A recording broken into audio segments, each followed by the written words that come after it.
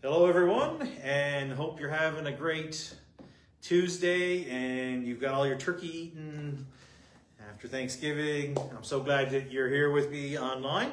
And if you got your Bibles, turn to James chapter 1, and we're going to start reading in verse number 2. But before we dive into the Word of God, just want to pray about a few things. Last week was a year anniversary from the attacks in Israel, and we need to continue to pray for peace in Israel and for those hostages to get released and back with families. So we pray for Israel. And then praise the Lord, we had a great Sunday, a wonderful Thanksgiving Sunday. Visitors out, always encouraging to see that. So let's be praying for our church family, as well as we're starting to see those cooler temperatures. I had to put on a warmer jacket today when I came out to work and things, and it's the time of the season change, so that means it's cold and flu season too. So let's be in prayer for one another. Our church family, I know some folks that have suffered with that. I was sick with the cold last week, and flu, whatever it was. So let's be in prayer for our church family too. So let's look to the Lord in prayer. Dear Jesus, thank you for another day given to us, and thank you for your many blessings. And Lord, we look to you to strengthen our church family. Thank you for a wonderful Thanksgiving Sunday and visitors out and great spirit, great time of fellowship following the service, and great message from Brother Rogers about Thanksgiving and being thankful. And Lord, I pray you just help us to continue to have that heart all the way through the year, not just on that one weekend in October. And Lord, I pray you would help us as a church family as well. Time of the year, seasons changing, flus and colds going around. Protect us. Give us your strength. Lord, I pray you be with the situation in Israel. And Lord, so many hostages still being in captivity. Lord, we look for their release. And Lord, pray for peace in Israel and Jerusalem. Lord, I pray you be with that whole situation there and give wisdom to leaders to bring out just outcomes. Lord, I pray that you would, Lord, help us to be a testimony to all the world of your love, Lord. I pray in Jesus' name. Amen. All right, so James chapter 1, and we're going to start in verse number 2. My brethren, count it all joy when you fall into divers temptations, knowing this, that the trying of your faith worketh patience. But let patience have her perfect work, that ye may be perfect, entire, wanting nothing. If any of you lack wisdom, let him ask of God, that giveth to all men liberally, and upbraideth not, and it shall be given him. Let him ask in faith, nothing wavering, for he that wavereth is like a wave of the sea, driven with the wind and tossed. For let not that man think that he shall receive anything of the Lord. A double-minded man is unstable in all his ways. Let the brother of low degree rejoice in that he is exalted. But the rich in that he is made low, because as the flower of the grass he shall pass away. For the sun is no sooner risen from the burning heat, but is withered the grass, and the flower thereof faileth, and the grace of the fashion of it perisheth. So also shall a rich man fade away in his ways. Blessed is a man that endureth temptation, for when he is tried, he shall receive the crown of life, which the Lord hath promised to them that love him. You probably have seen on a bumper sticker or maybe in a newspaper or something, when life hands you lemon, make lemonade. And it's a funny saying. It's something that we smile about, though it's much harder to practice. And it's biblically sound. When we have trials that come our way, we should, it looks like it's going to be a defeat, we can see it turn into a victory, and we are to become victors rather than victims. That's what the Lord wants for us. And James tells us, there's trials that are going to come, okay? From the outside, that's what we're looking at, verses 1 to 12 here. I read verse 1 last time. But we see temptations from our trials from without. And then the next time, Lord willing, we'll see from temptations on the inside. So through all these things, we can have victory. And the result of that victory, we get those victories because of spiritual maturity, because we're growing in the Lord. And that's what's being talked about as we go through the book of James.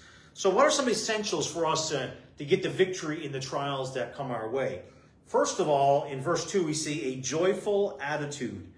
Verse number 2, a joyful attitude. My brethren, count it all joy when you fall into divers temptations. So your outlook definitely determines your outcome. If you have a good outlook in the sense that you're looking to the Lord and your attitude determines your actions. What kind of attitude you have determines what you do. If you have a bad attitude, usually bad actions. Okay? And God tells us to expect trials. It's not if you fall into various testings, but it says when you fall. Count it all joy when you fall into divers temptations. So it's not, it might happen, it will happen. All right, so we need to be, we need to understand as believers, I think we do understand this, but just to reinforce it, reality is not easy. Real life is not easy. There's lots of things that are hard, and Jesus warned his disciples too that there would be tribulation in John chapter 16, verse 33. And Paul told his converts that we must, through much tribulation, enter into the kingdom of God. As Christians, we're not sheltered in the sense that God puts this big hedge around us and nothing happens to us. That's not reality. We will experience trials. We can't always expect everything to go our own way. That's not reality. And some trials that come to us simply happen because we're human. We get sick. Okay, that just happens because of life. Accidents can happen. If you drive in Brampton, you see lots of accidents, and there's disappointments. I know a couple of years ago we were looking to go to Hawaii for family vacation. It didn't work out. I was disappointed. That's not a trial. It's just disappointments. All right, and so forth. Those things happen. But there's other things that happen to us because we are Christians and we stand for truth. Beloved, this is 1 Peter chapter 4, verse 12. It says, "Beloved, think it not strange concerning fiery trials, which is to try you, as though some strange thing happened unto you." If we stand for truth, if we're going to be biblical, the world's going to be opposed to us. I mean, they might be complacent, not say much, but there will be those in the world who would attack biblical things. And we know the enemy definitely attacks it. All right, so it's going to happen. There's going to be conflict. And the phrase fall into there in verse 2, it means to encounter, to incur. Christians certainly should not manufacture trials or troubles for ourselves. Okay, we don't need it. We don't need any more. All right, we shouldn't do that. The Greek word translated divers means various or vari-colored. So the trials of life are not all the same. So if you've been a Christian very long, you've lived very long, you know that there's different trials that come. They're not always the same one. So they vary. And there are some, I read a story, I couldn't find it for the message, but of a lady talking about, she was looking at the backside of a rug and how it looked all nasty, but you turned it over and you looked and it looked so pretty, that the detail was all there, the yarn and things. So all the yarn, she was making a reference that all the yarn was different colors representing different trials, and the final product is a thing of glory. It's beautiful. Well, the Lord's not finished with us yet. He's still working through us, and he's letting us, work through those things. We're not a finished work. And then we see the word count is a financial term, means to consider. Paul used it several times in the book of Philippians. When Paul became a Christian, he evaluated his life, and there was new goals. There was new priorities. Things that were once important to him were no longer important to him. Now they were insignificant in light of Christ and what Christ wanted him to do. He's looking at it through those eyes. And so as a Christian, we're going to face those trials, but we can have that joy. Count it all joy when we fall into diverse temptations. Even our Lord was able to endure the cross because of joy that was set before him. If we value comfort, this is not original to me. I read this in the book and I thought it was very good. If we value comfort more than character, then trials will upset us. If we value comfort, if comfort's what we live for rather than character, then we're going to be upset. And if we value material and physical more than spiritual, we won't count it all joy because it's painful and it maybe takes away from the physical. And if we live only for the present and forget the future, then trials will make us bitter, not better. That's the way it works. So we need to have that joy, a joyful mind, a joyful attitude. Verse number 3, knowing this, that the trying of your faith worketh patience. So what do Christians, so this is an understanding mind, number 2, an understanding mind. What do Christians know that makes it easier to face trials and benefit from it? And the answer is faith. With a faith. Faith is always tested. It's always tested. When God called Abraham to live by faith, he tested him in order to increase his faith. And Abraham, if you read his life, had numerous testings, various degrees. And the Lord was testing him. God always tests us. This is a good thing for us to remember. God always tests us to bring out the best. He brings those testings to bring out the best. Satan tempts us. So it's a different word. Test by God to bring out the best. Satan tempts us to bring out the worst. That's his desire. By testing our faith proves that we're born again, and it's a proof positive of that salvation. We've accepted Christ. Trials work for believers. It's not always pleasant. I'm not saying that you can't wait for it to happen again, but it helps us grow in our faith. Paul said in Romans 8:28, and we know all things work together for good. In 2 Corinthians 4:17, it says, for our light affliction, which is but for a moment, worketh for us a far more exceeding and eternal weight of glory. What does God want to produce in our lives when he brings these testings to us? Well, he wants us to have more patience or grow, endurance, long-suffering, and that kind of goes with the idea of keep going when things are tough. When things are rough, we keep going. We glory in tribulations, Romans chapter 5, knowing that tribulation worketh patience, and patient experience, and experience hope. In the Bible, patience is a courageous perseverance, just staying at it in the face of hard times, in the face of difficulties, in the face of suffering. You just keep plodding along, just keep doing what's right. So I kind of alluded to this last time we had a Bible study, was immature people are impatient. They go hand in hand. Immature people are impatient. Mature people, I mean, we all have a limit. I understand that, but mature people have a whole lot more patience. They're not impatient. And they're persistent. That's a mature person. Impatience and unbelief, they're kind of like buddies. They go together, okay? And just as faith and patience are buddies, they go together. Be followers of them through faith and patience. Inherit the promises. That's in Hebrews chapter 6, verse 12. A little child does not learn patience. If they don't learn it, will never learn much of anything, will they? You need to have patience to focus on a task. You need to have patience to, maybe there's a concept that's difficult.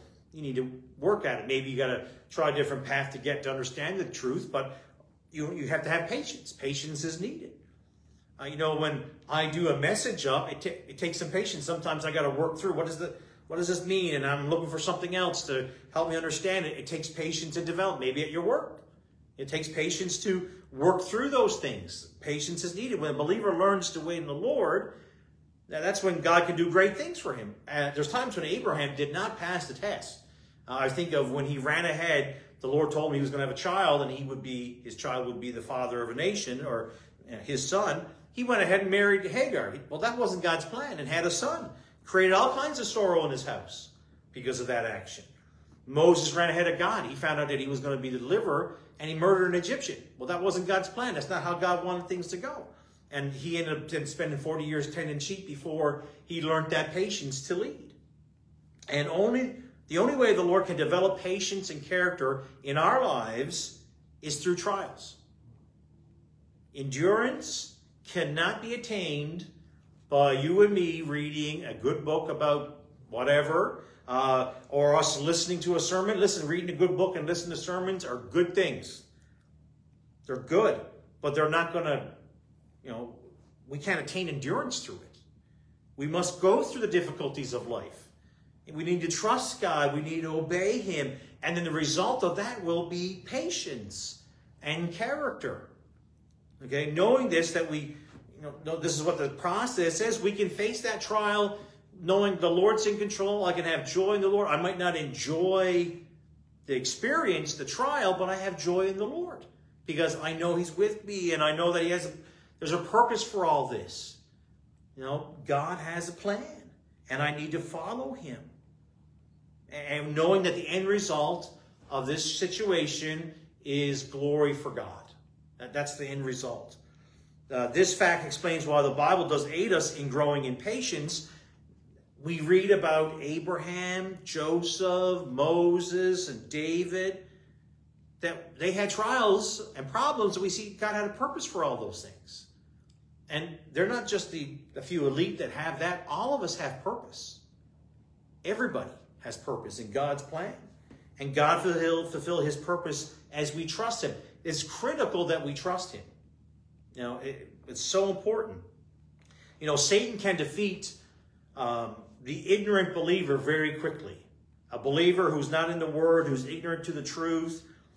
But he can't quickly overcome a Christian who knows his Bible and understands the purposes of God. Not to say that we're, we are over better than Satan or anything. I'm not saying that. What I'm saying is that when we're grounded in the Word, we get protection and we understand which way God wants for us. So we're not as easily fooled or led astray or confusion because we know what the Word of God says. As the ignorant believer does not know what God's Word says, so it's much easier for him or her to be led astray.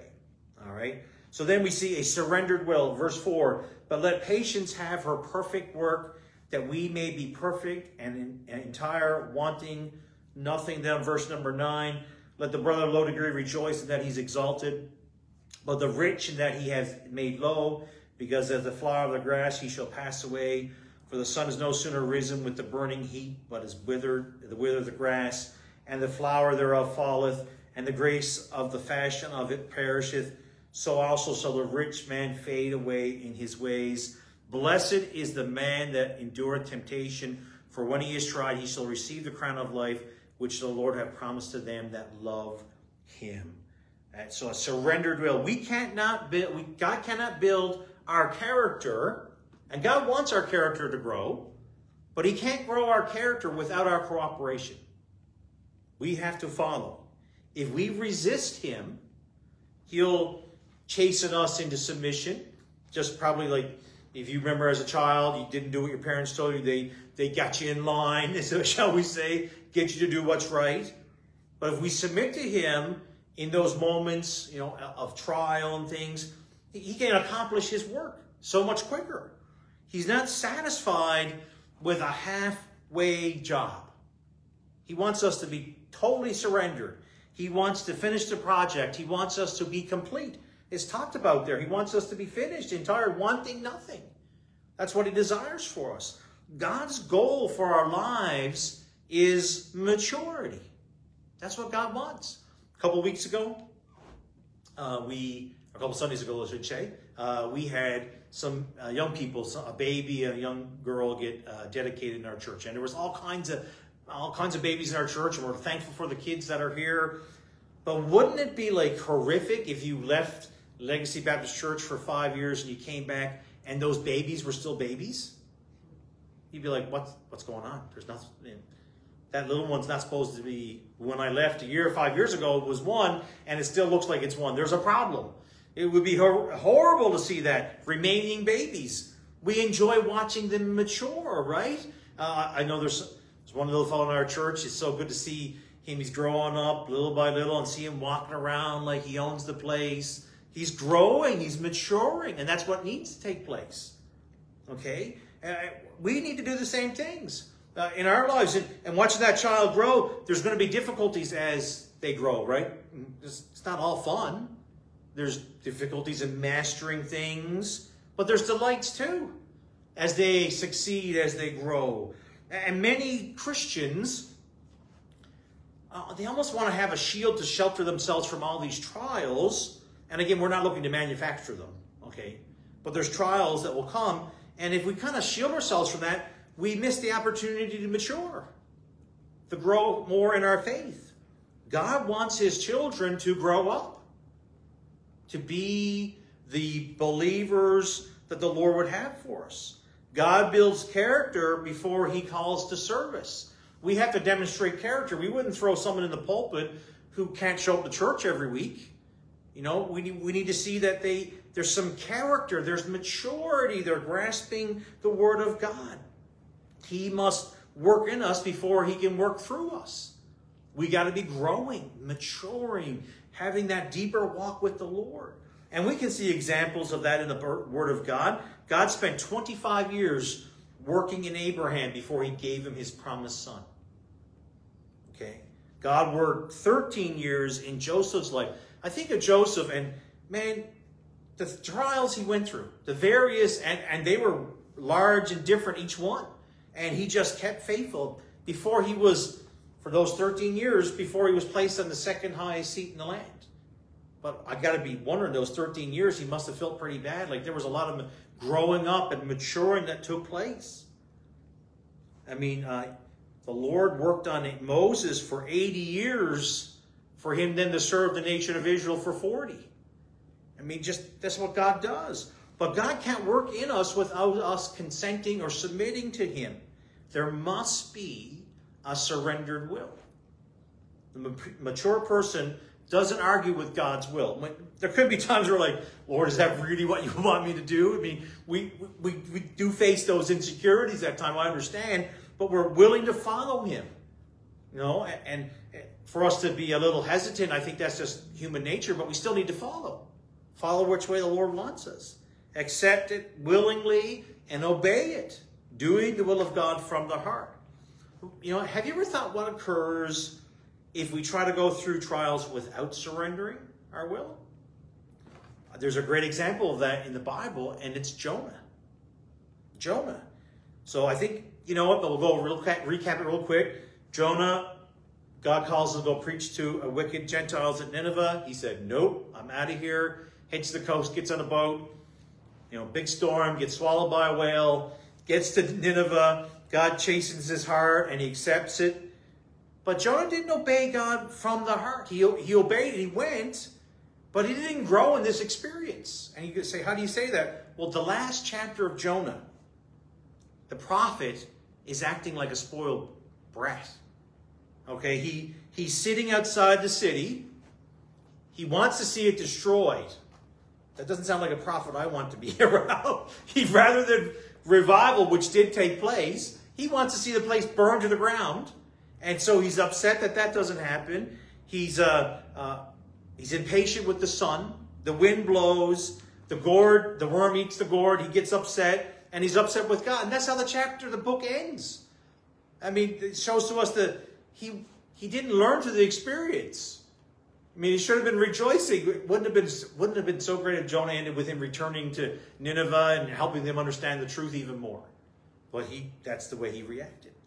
And one difficult stage of maturing is weaning. As a child being weaned is sure or thinks the mother no longer loves him or her and is against them. But actually, weaning is a step toward maturity, the growing up of liberty. It's good for the child, but at that moment, the child is like, this is the worst day ever. Mom doesn't love me anymore. And sometimes God has to wean his children away from childish things, immature attitudes. We need that weaning as well. God uses trials to wean us away from those things. But if we don't surrender to him in those trials, we become even more immature. We can end up like Jonah, complaining about everything, pouting, upset with God about no judgment. I mean, we need to make sure that we're submitting to the Lord. I'm not going to read the verses again, but verses 9 through 11, James applies this principle to two different types of Christian, the poor and the rich. Apparently there was some of those both, and both in the societal realms, both the poor and the money status and things were problems among these people. And he says God's testing levels everyone out. It doesn't matter. You know, the poor comes and he let God have his way and can rejoice that he possesses spiritual riches that cannot be taken away, can help him get through that trial. And when tough things come to the rich man, he can also let God have his way and rejoice that his riches is in Christ, which cannot wither or fade away. In other words, it's not your material riches that take you through the testings of life. It's your spiritual resources. That shows maturity. Rather than trusting physical, we're trusting the spiritual. We're trusting the Lord. Verse number 5. If any of you lack wisdom, let him ask of God to give it to all men liberally and upbraideth not. And it shall be given him. But let him ask in faith, nothing wavering. For he that wavereth is like a wave of the sea, driven with the wind and tossed. For let not that man think that he shall receive anything of the Lord. A double-minded man is unstable in all his ways. When we are going through God-ordained difficulties, James tells us, ask God for wisdom. Ask God for wisdom. And James has a great deal to say about wisdom as we go through this book. He mentions it many times. And the Jewish people, and remember this is the main focus, is the tribes that are scattered. Its focus is for us too, but the main focus, the intended reader, was Jewish people. And they were lovers of wisdom. Okay? The book of Proverbs gives evidence of that. I don't know if you know this, but Solomon wrote 3,000 Proverbs. I mean, an incredible amount. We don't have them all. There's so many he wrote. Wisdom is the right use of knowledge. Now, I have met some people who are incredibly intelligent, like very, very smart, brilliant academically. Like I sat in class with them and I'm struggling to write everything down and they're like, it's like it all just got trapped in their head and they can repeat it at the test and they're getting 4.0 grade point averages and I'm just squeezing by. All right. I know people like that. And at the same time, they have a hard time just making the simplest of life decisions. And so the idea is that why do we need wisdom when we're going through the trial? Why not ask for strength or grace or even deliverance?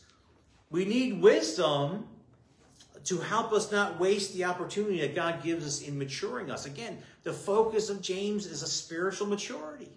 And that's not to say we don't ask for strength or grace, but he says ask for wisdom first.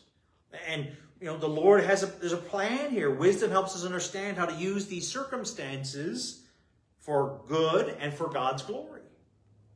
James not only explained what to ask for, wisdom, but then he described how to ask. We ask in faith. God will never turn away the prayer of a Christian who says, Lord, give me wisdom. He will not turn that away. That you're always in God's will when you ask for wisdom. That's absolutely what God wants. We don't have to be afraid. I pray to the Lord.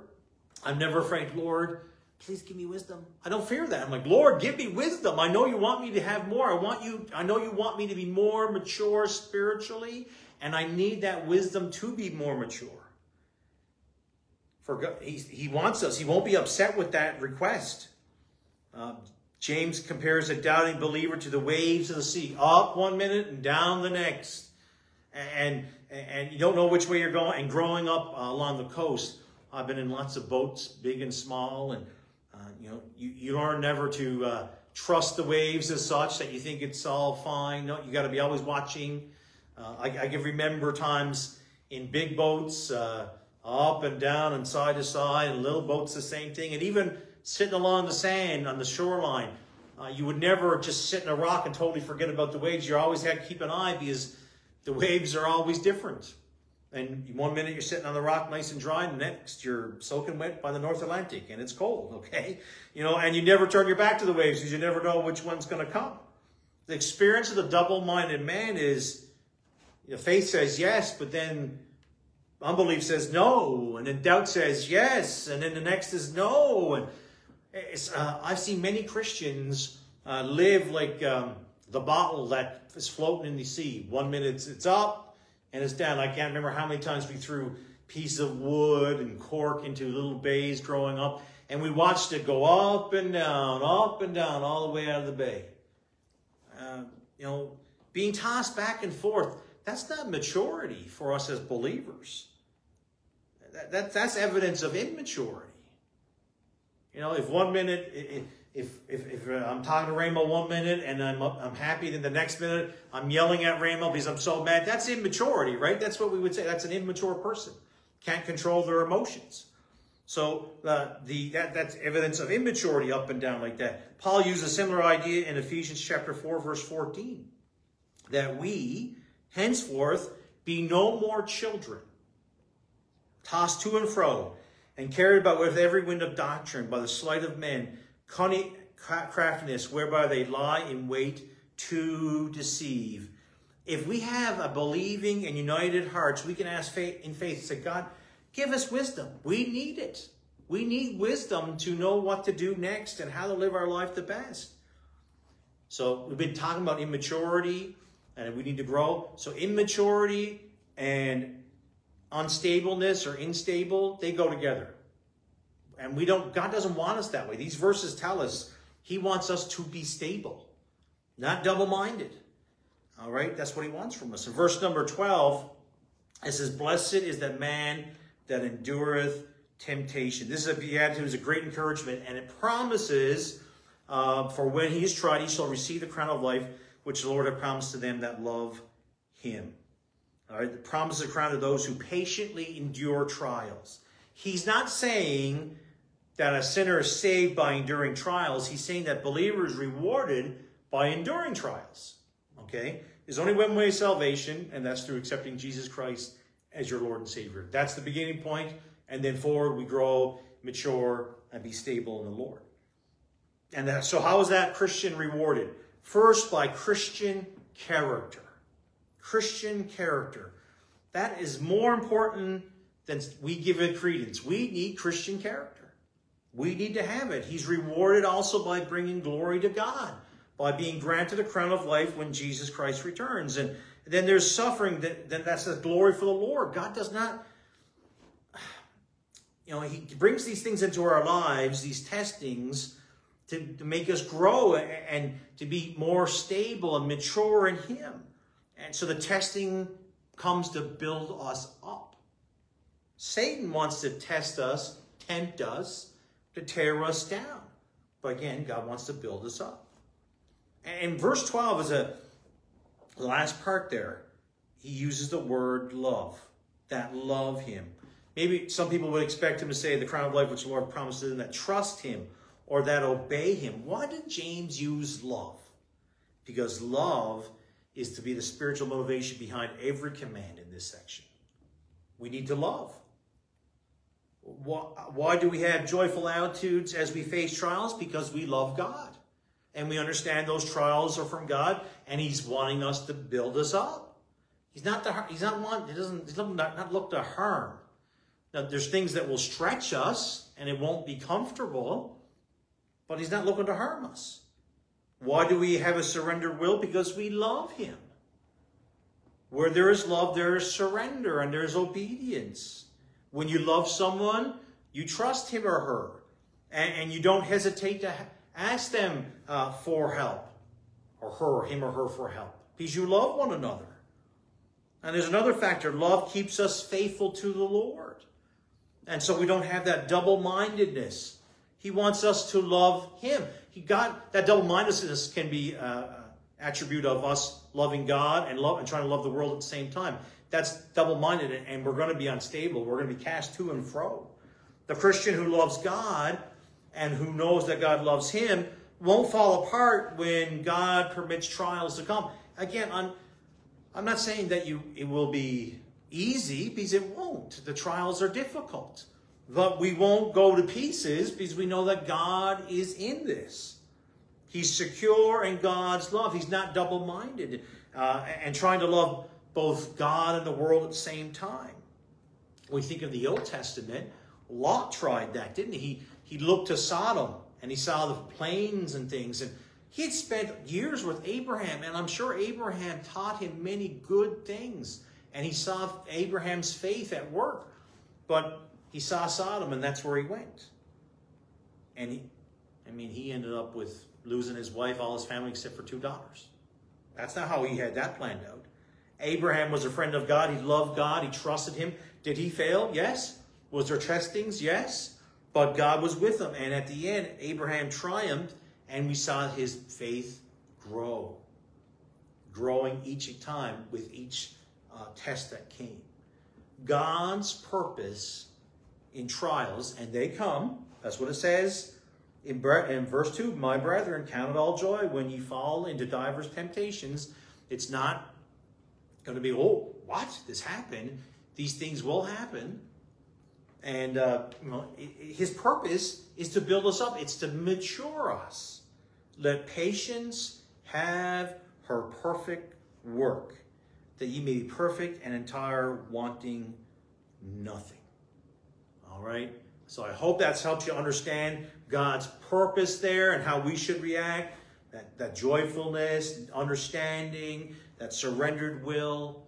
I want to grow in my life. I want to mature. I need those things in my life. So next week, we'll be examining this chapter again, chapter 1, verses 13 to 18. So at your homework this week, read those things up and just help you prepare for the next lesson. The more you know about the verses that we're going to study, the more impactful this will be. As you take in the Word of God, read it over. Hey, read it over once a day. It's only a few verses. It's not crazy. And read it over, and it just helps you as we next week look at those verses. And as we go through the book of James in this study, if you have any questions, please don't hesitate to reach out to me, and I'll do my best to find that answer for you. I want you to grow in your faith, to mature. And that's what God's Word tells us, and that's his desire of this writer, James, for us to mature in our Christian life. So don't hesitate. Send me a message, and I'll try to answer those. And maybe next week, if someone sends me a question this week, I might answer it at the beginning of next, just so we can. Maybe someone else has the same question, but maybe they're afraid to ask. I don't know, but we'll get those answers to you. All right, so let's close in prayer. Dear Jesus, thank you for another opportunity we have to look in your Word, and I pray that this indeed has been a help and a challenge to us. Lord, help us to look to you in those trials. And Lord, we know you love us, and help us to love you as we should. Lord, I pray you watch over us, give us a great week now. Help us to grow in our faith, I pray in Jesus' name.